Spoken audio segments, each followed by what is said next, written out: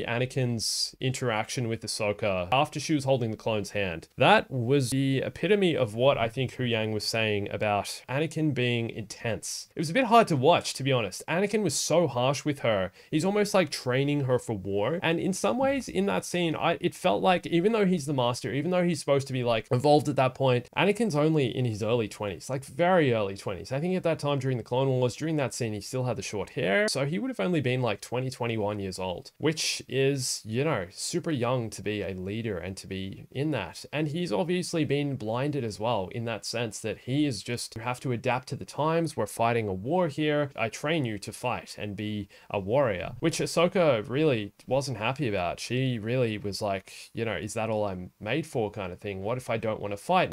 What if I want to stop fighting?